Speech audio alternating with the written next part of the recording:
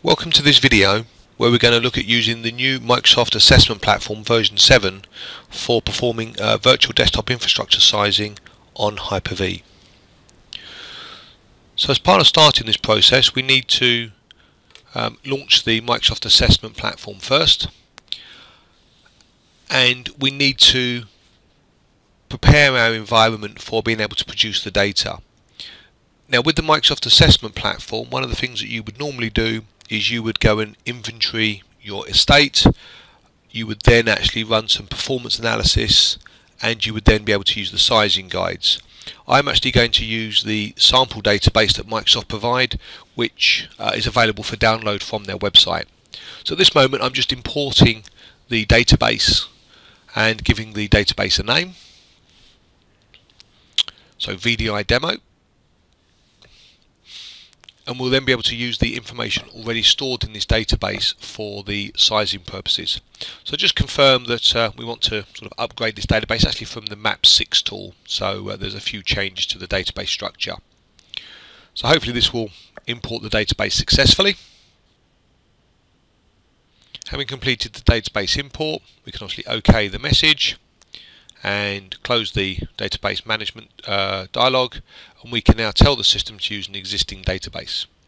So we can select that database, and as we can see from the status screen, initial inventories have been performed and performance data has been collected. What we care about is actually running the desktop workload model section down the bottom. So just to confirm, you can actually see we've got a number of machines that have been inventoried. So some of them we don't have some data for, but that doesn't matter for what we're looking at here. So we need to go through the assessment process.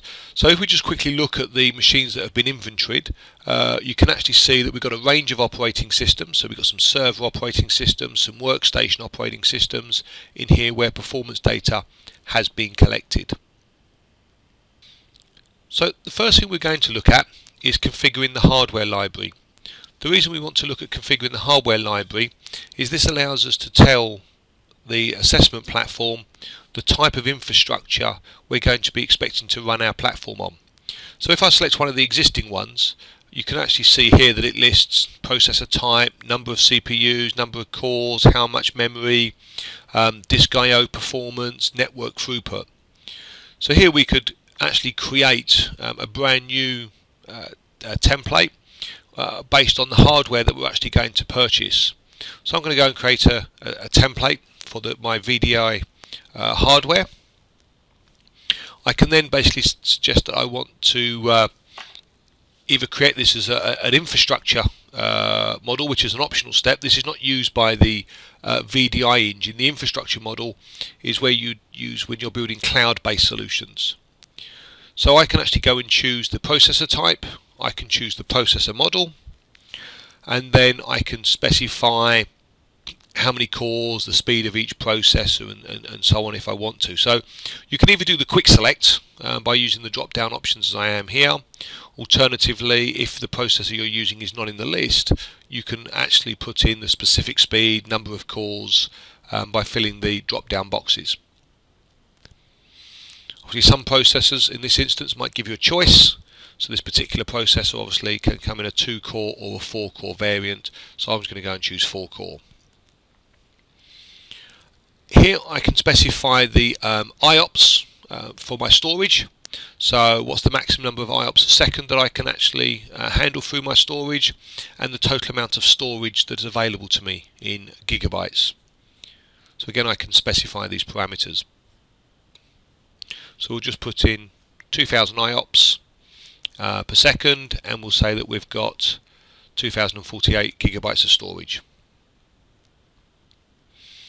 You've then got an option for how much network throughput you can support, so total sort of network transmission, and also you can define the memory for the host machine, so how much RAM is the host machine going to have. So having built a hardware model, I can save those hardware model settings. Now I could obviously use any of the sample ones as well as create my own hardware models as part of the planning. So I now want to go and create what we call a desktop workload model.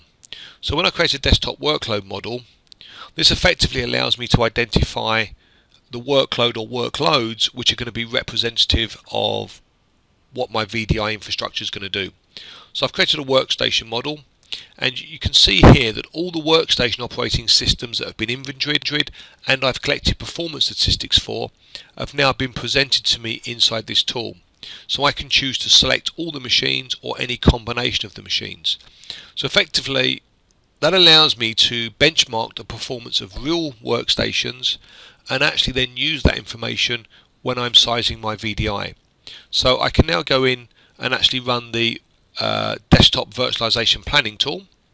I can select my model that I've just created and actually say, do I want to take the values for those workstations as average values, or do I want to take those values as peak performance values?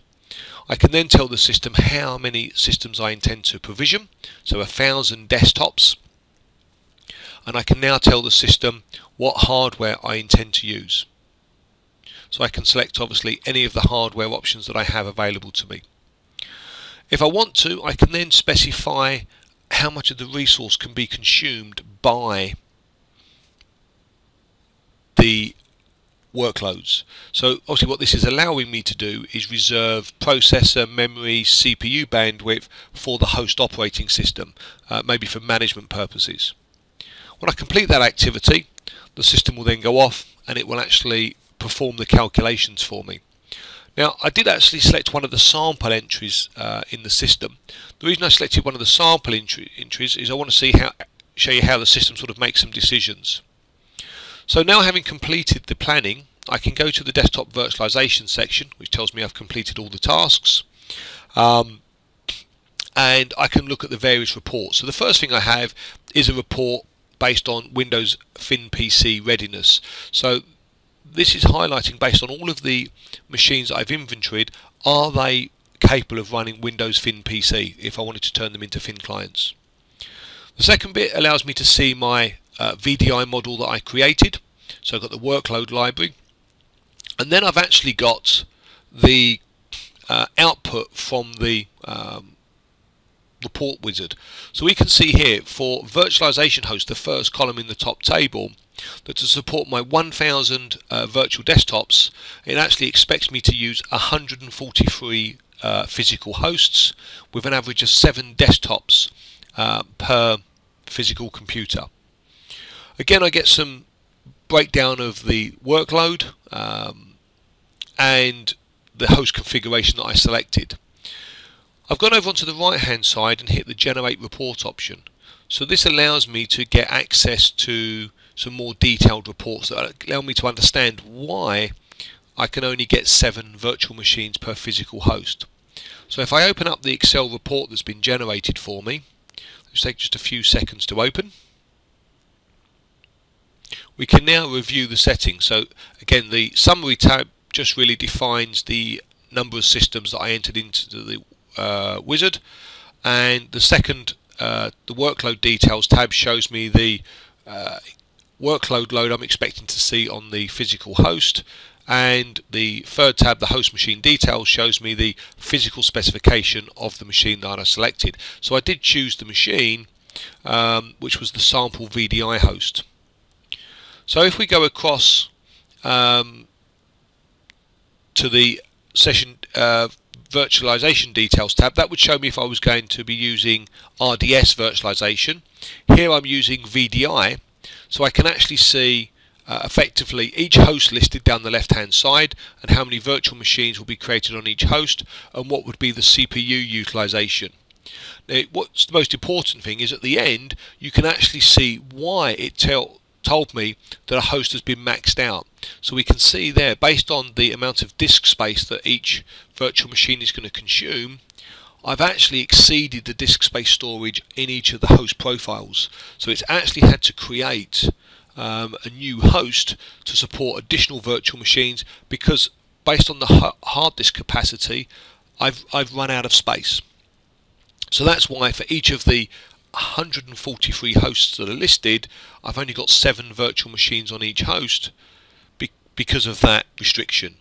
So it would easily allow me to go back into the system and obviously create a new hardware profile and actually increase the hard disk space.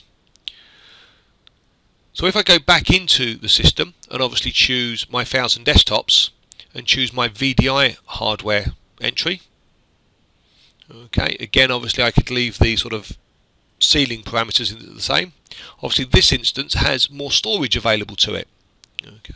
So what we should see is we should see a change to the consolidation ratio that's available to me. So hopefully if we go into the desktop virtualization and planning, you can now see the number of hosts has actually changed to 21, and therefore I'm actually getting 48 virtual desktops per host.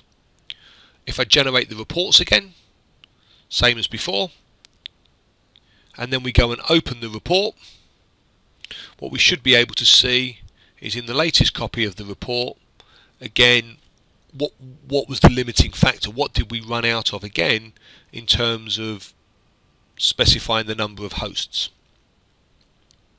So we'll just wait for the report to load. So there's the report loaded. So again, obviously we can see that we've got a different specification for the physical host machine. So significantly, obviously I've chosen my VDI host system. Here when we go to the VDI details, we can actually see 48 hosts per virtual machine, also per physical machine. And this time again we can still see the reason is I've actually hit the disk space limit. So I've now basically consumed the 2 terabytes of disk space that I've allocated to each physical machine. So again, if I wanted to get a greater density, I could allocate more disk space to each machine. So that's just a quick look at using the virtualization planning tool that becomes as part of the map utility. Hopefully that's been a useful demonstration for you for being able to see how you can use that tool, A, to determine what hardware specification you might want, and B, to actually sort of try and predict the level of density that you might actually be able to achieve based on actual performance of your workstations that are in your existing environment today. Thank you for your time.